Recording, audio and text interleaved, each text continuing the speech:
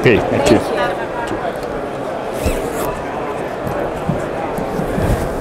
Ready to stand?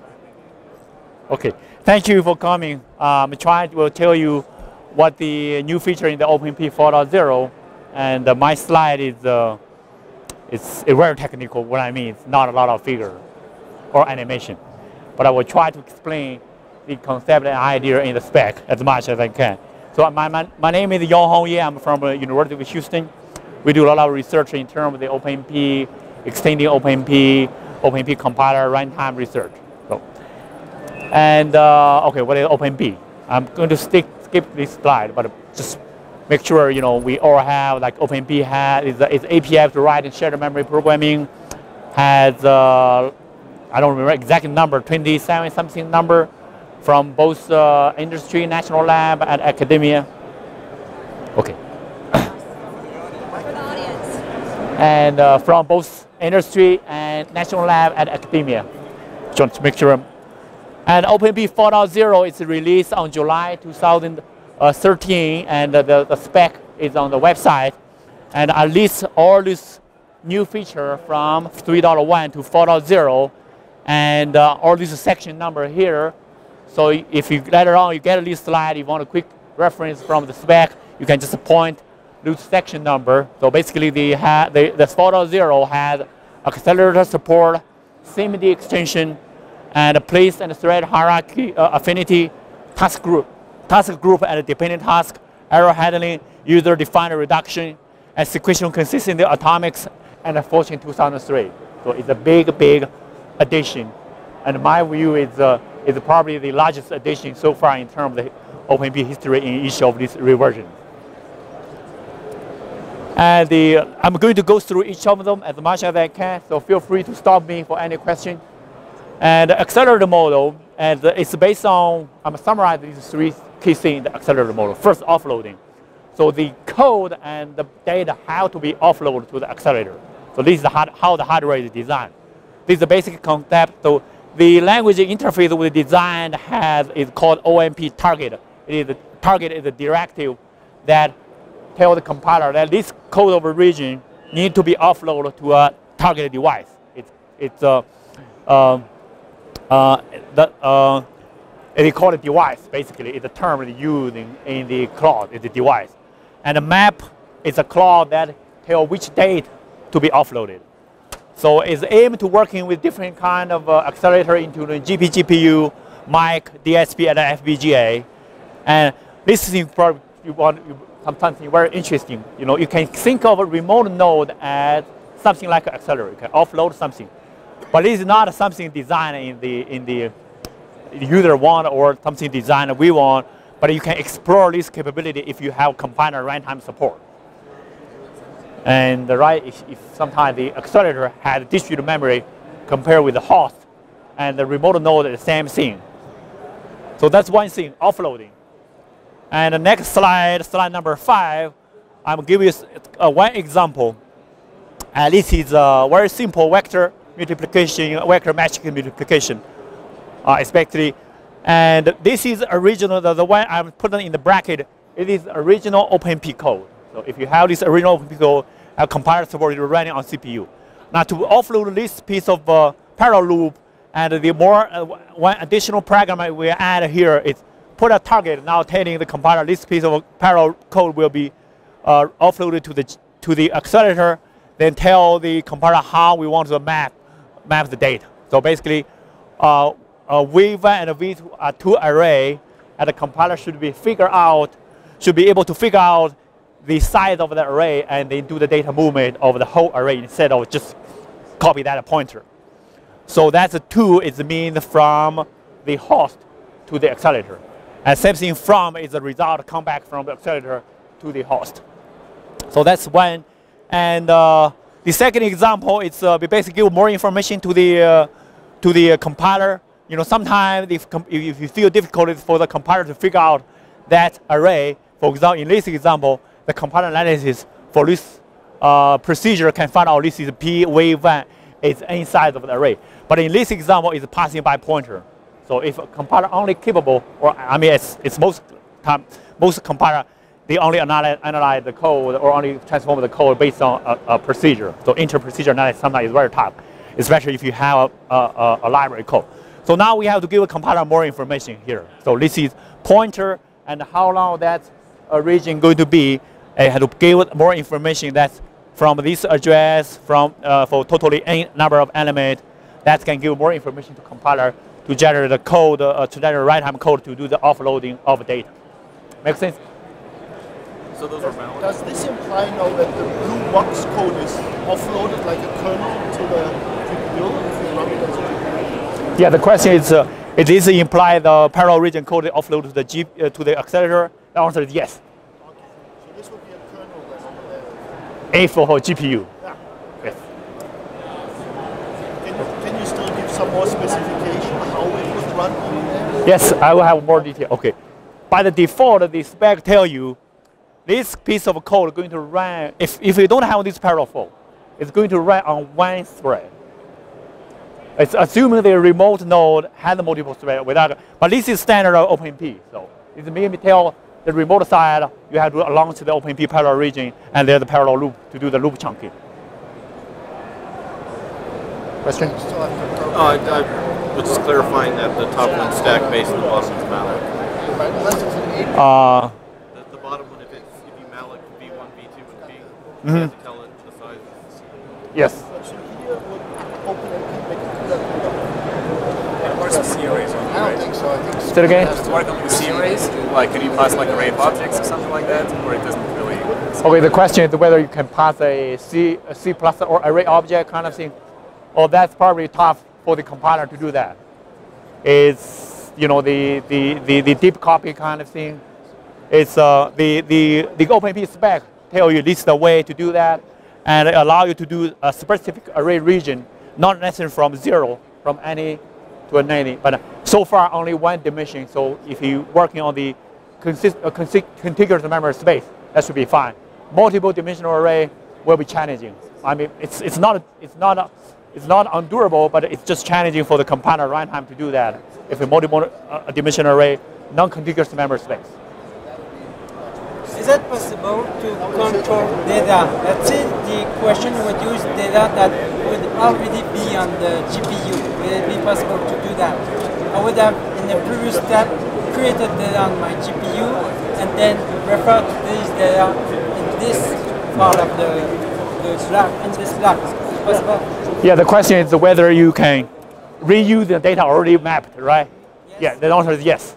Yes, I have the example later on. Yeah, and let me go to later. Some of these examples will answer some of your questions. And this is one offloading. And the second is the explicit data mapping. I think we already see that. So the data mapping is the example we just saw is data mapping is just combined with the code offloading. But sometimes that's the answer to your question probably.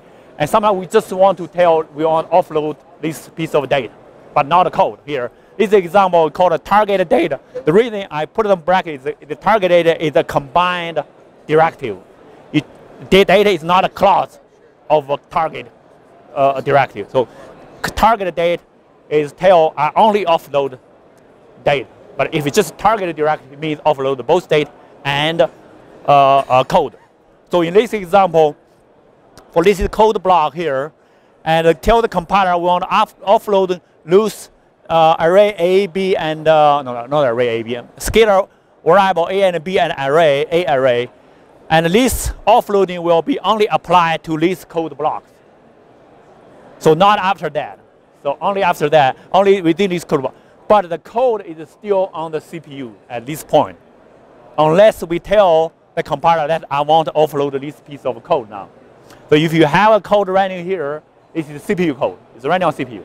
But if you here I tell the compiler that I want to use code offloading, this code is going to be offloaded on the accelerator, and they will inherit this data mapping from on the upper level code blocks. Make sense?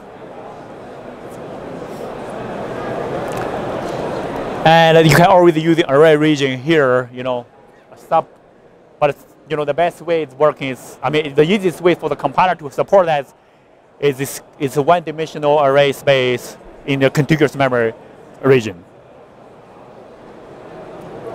And the target data example, that's example, basically in the top level of that code block, we map data array P. So the array P, this mapping will be available to this whole code region. And that's why we call the mapping inheritance. So in this code region, this parallel loop will be offloaded to the accelerator. That's why you can still using P reference. It's going to be reference to the data on the accelerator, on the host. So here, in this example, we only made the V1 and V2 mapping for this target offloading, not here. But in this example, we do another mapping because we reinitialize the V1 and V2 here. This is valid code. Sometimes you have to do these two types of mapping because there's the initialization. Again, this is happening on the CPU side. Or this is the second one. The third most important is the hierarchical parallelism. If you look at the GPU, they have like in the QDOT term, like they have a grid of blocks in the one level of thread hierarchy. Underneath that is called a thread, a block of a thread. This is another second level hierarchy. So, and in each level of a thread hierarchy, you can create one dimension, two dimension, or three dimensional topology of this entity, either thread or block. And what the OpenMP 4.0 introduced, it's called a league. A league is multiple teams, and each team contains a number of threads. So OpenMP before OpenMP 4.0, there's a team concept. A team is a group of threads. Now basically we add one more level of organizing that teams. Basically now we can have multiple teams, and each team has multiple threads. Okay, this is the language interface. Over here, there's the code we want offloading, and underneath that, we create a number of teams, and each team have a number of threads. Like we have 2 teams, each team has 8 threads. And now here, when we do distribute, it's basically distribute this parallel loop among the teams. I'm going to show you later example. I'm going to show how to further distribution of loop among the thread within team. And one note here. So if we're using OpenMP barrier here, the barrier only apply within a team, not across multiple teams. So that's something similar to the QDOT sync thread kind of a synchronization. The barrier only apply within a block. In this OpenMP, the barrier only apply within a team, not across team. So far, this is what the standard provide. And some example here. It's a dot product with team. So here we have a parallel loop. We tell the compiler this code need to be offloaded. The whole, basically the whole thing here. I should put a line number, and the data mapping is the B and the C. And then in the next directive, we create a team and the thread. The thread limit this is something compiler or hardware limitation that you want to tell the maximum number of threads or each team, but you can definitely tell explicit how many threads you want to create. And there's a reduction we want to apply too, because we want to consolidate all the data. And in this level of data distribution, this is the 2 level of loops. If you look at this code, here this level loop we create. The number of iterations is equal to the number of teams. So basically, each team will be pick one of the iteration. The number of teams, number of blocks, and this loop, the iteration space is number of blocks. So basically, we multiple team, the disk will split this parallel loop among multiple teams. It's like the OpenMP parallel 4, but this chunk size, that's the 1. And then underneath that is just a standard OpenMP code, because OpenMP working with teams of a thread. And in this example, and for each team, there will be, they will working on this parallel loop, will perform the standard OpenMP loop chunking, and there will be another reduction happening here. So each team need to perform reduction, and on top of level, or the thread of team is for each reduction. Then on top of level, or the league need to perform reduction to come with the sum value back to the result. Make sense?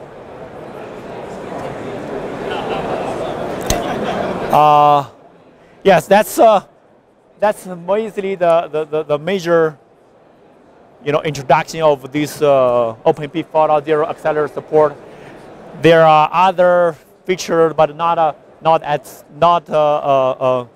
the key point here. And one thing is declare target.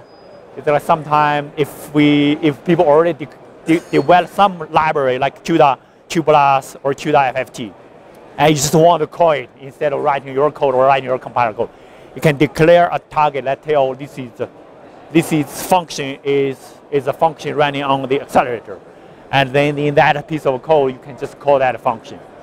And a target update is something here. If you want to update date on the host from the date from the copy on the accelerator, you can just call update in the middle of this region, so the data can be copied back or forth from and to the accelerator. And distributed CMD, this is another we're going to tell you later in terms of CMD support. Asynchronous offloading using task. This is something like combined with OpenMP task to support asynchronous offloading of a code region, so you don't blocking the CPU to waiting for the GPU to complete. And array region we just mentioned, and if clause is another one that you can tell this compiler that if certain condition made, please offload. Otherwise, please ignore running on the host. A runtime routine, we basically check how many devices on that system, thing, or set the default device to offload code. Yeah, that's pretty much of this accelerator support part. If you have a question. So I'm aware that Intel has OpenMP 4.0 support for their mics. What's the status of OpenMP 4 support for compilers that support GPUs as targets? Yeah, this is the release. The spec just released July. There's only one compiler doing this kind of. We add support of this 4.0. It's the Rose compiler. It's the work between us and Livermore. We do some initial support of 4.0 accelerator, only accelerator part for OpenMP 4.0 with the Rose compiler. Basically, we have paper in the IWAMP published. That's the only thing I know so far. But there's a lot of OpenACC compiler. So we have our OpenACC compiler in OpenUH support too. One of my understanding is it's converting OpenACC compiler to support OpenMP 4.0 is not that difficult. It's mainly the changing of the parser and the language interface. The underlying transformation could be leveraged. I'm sorry to forget to repeat the question. Okay. Can I have a bottle of water, please? Thank you. I got it.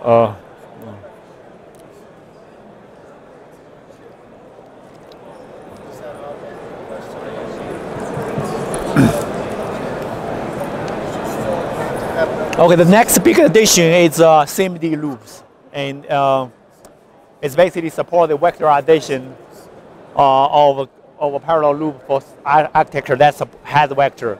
So there are two interfaces introduced: is OMP CMD and OMP 4 CMD, and this is like applied to a loop that tells the compiler do this vectorization for this parallel loop, and this also can be combined with OpenMP teams and all OpenMP target. This will be something working with Intel Xeon 5. Intel Xeon 5 it's an accelerator. It's an accelerator, and it has very good vector unit. So that's basically this will working because this will work.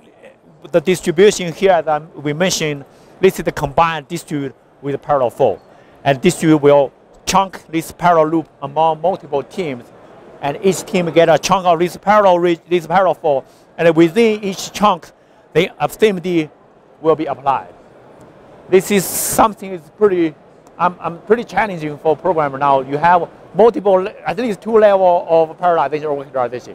First, chunking that loop among multiple teams. Second, each chunking of a loop iteration, you have to apply vectorization. The compiler will apply vectorization.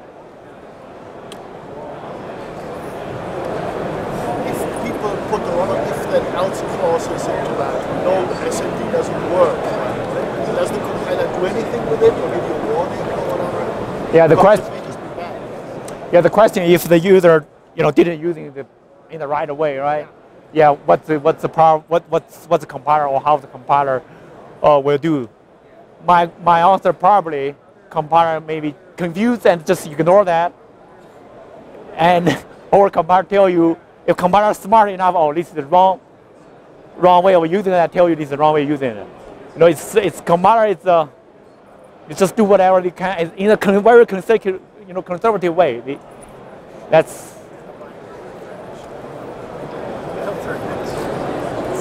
Does that apply to architectures that don't necessarily have SIMD? Doesn't that apply to GPUs, for instance? Yeah, the question is whether the CMD is only applied to architecture that has vectors capability, or can be applied to other architecture has like GPU, right? And this is also an implementation issue. So the implementation may take CMD and convert to maybe GPU kind of model. It's all depends if, and some compiler, if they don't have accelerator support, the compiler maybe just parallelize on the CPU as much as they can, or using. What does AMD and the APUs have to say about this and their APU? Good question. That's the baby right there. Just give me a bunch of those. The question is what AMD think about this approach. I really don't. APU specifically. Yeah, especially for APU. Yeah, I really don't have this answer. AMD is part of the OpenMP standard, but this proposal was mainly championed by the Intel. This would like the APU just to take the unrolled or parallel for loop and do it for you. You specify, do this on the GPU segment. No data transport, memory is all the same. Yeah, Use that engine. your comment is whether GPU could be just doing that on the APU without doing copy data or this thing. Just have OpenMP control the GPU subsystem on the APU. Yeah, my thought is like, this is the spec.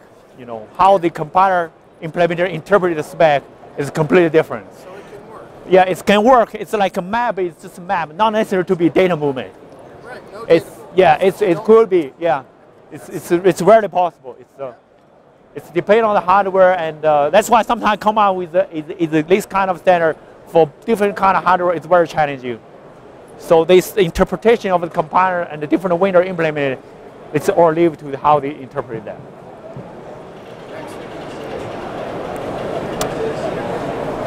And I only have one slide of the CMD.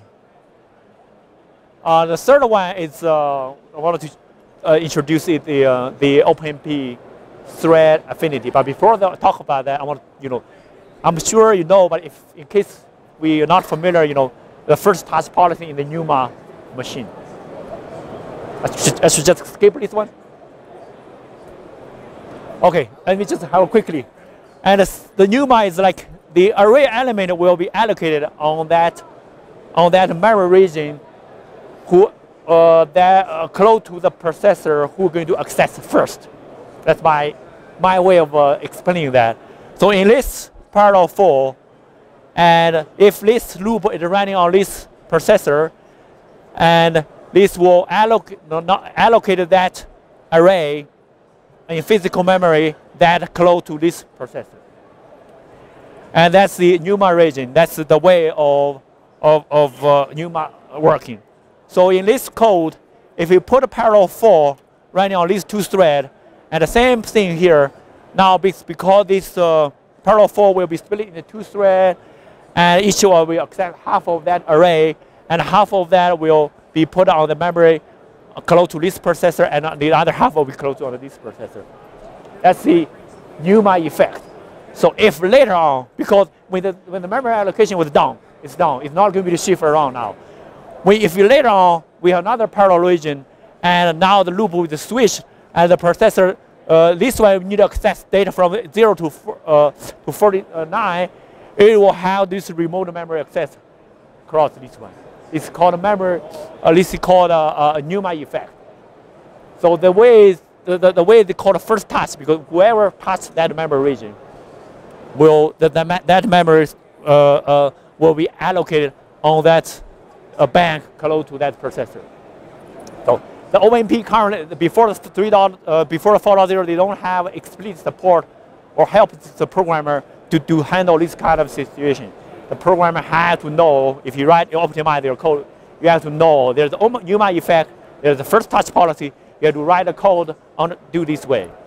And the 4.0 trying to address this issue by, they call OpenMP places and OpenMP binding thread. So I'm trying to, this is my understanding of the spec. I'm not necessarily the right way, but I think I'm understanding rightly. And OpenMP places, they tell the runtime or tell the execution system that there is multiple hardware thread. What I mean put a hardware thread, you can just think of a hardware core.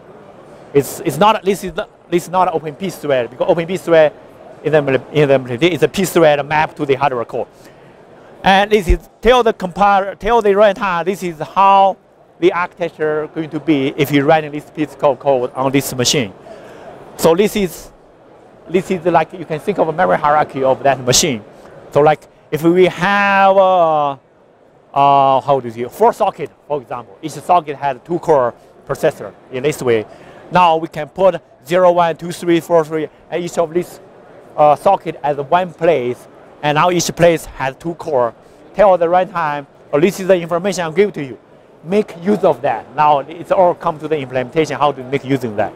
But this is the way that OpenMP provides this way for the programmer. You can tell the runtime, this is the architecture going to run.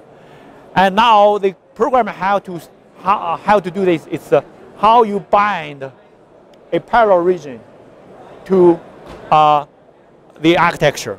So the proc bind is another clause of a parallel directive to specify how we want assign OpenMP thread to the places. Basically, we tell the compiler right now, oh, it's the runtime issue now.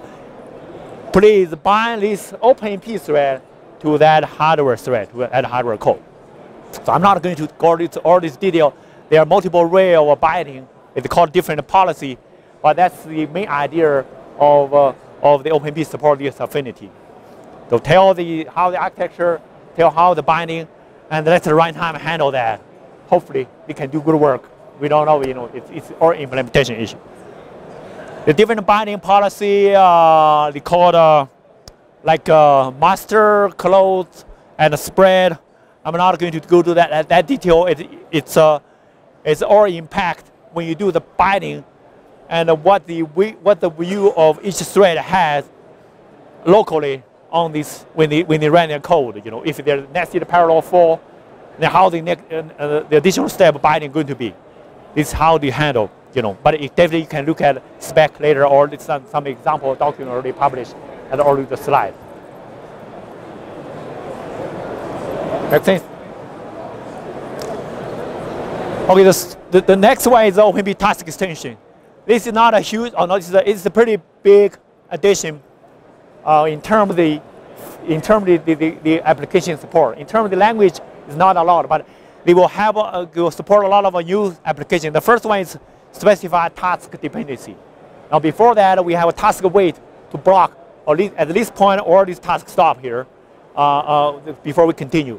And this 4.0, we introducing the in-out, we can introducing the dependency between individual tasks by specifying in-out, which means if one thread have out, another thread have in, they can link them together as a dependency. So they are not constrained by the task wait. That's very important feature. We have done some implementation. I'm going to show you some. Another one is the OpenMP task group. This is different with the task wait. Task wait is called a shallow synchronization only synchronize the sibling thread, not sibling task, but not the recursively created task. The task group will join all these tasks created within that code block. It's like if you look at a Silk, Silk is like task wait. If the X10 language, X10 has a finish, this kind of thing is like X10 finish. You synchronize all these tasks created within that code block. So I'm going to show you some example we did using in-out. This is the RU example. If you look at, the RU example is like you compute the corner case, then compute the row and the column, and then the third step you compute the rest of that and propagate this way. There are 3 steps of the RU decomposition. There is first step, second step, and in each step, within each step, all these blocks can be computed in parallel. And before that, the way we do parallelization is create a task for this blue box, has a task weighted there, then create a multiple task on this green box, has a task weighted there, and then create a multiple task on this yellow box, has a task weighted there. So the problem here, if you see from the green box to the yellow box, and the synchronization has happened among multiple tasks. There's a global, we call it global barrier, stop here. But it's actually, if these 2 green boxes finish computation, we can start launching this yellow box that depends only on these 2 green boxes. So that's why we're able to using the OpenMP 4.0 in-out to do that. And we get a pretty good speed up. This is compared with the standard OpenMP implementation using task wait. It's running on the 48 thread. Compared with the Intel compiler, GCC, Sun compiler, PGI, this is compared with other data-driven computation like a Quark and a Barcelona supercomputing data dependency implementation. And the next one is the error handling. Okay, this is something before that OpenMP. If there's something run within thread, the code will crash. Most of the code will crash because if it runtime don't support that. The way error modeling is support that. Now, if a thread sees some error, the thread can initiate a cancel call, tell other thread, oh, this is something wrong there. We should stop processing the rest of the parallel region, and that's the main purpose of doing that. The way of doing that, if one thread, for example, thread A has a cancel signal, and now all that thread, when they check that signal, when they see that signal, they will just ignore the rest of computation and go to the rest of the parallel, go to the end of the parallel region.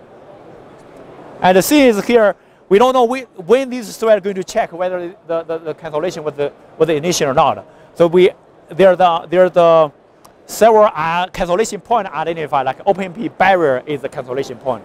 And any barrier call, and each thread will check whether it's a cancellation initial or not. If there are, then they just jump to the end of this parallel region. That's how the error handling model works. Is there any API and any routine that you can use to tell if the cancel directive, the thread use the cancel directive? How do you detect that, or do you have to do it yourself? Yeah, very good question. I don't remember we're still discussing in the new standard. They will introduce a new runtime API whether cancellation was the initial or not. There is. Yeah, whether the question is whether there's a runtime API that the user can use to query whether there's a cancellation initial or not. No, as my understanding, I need to look at the detail.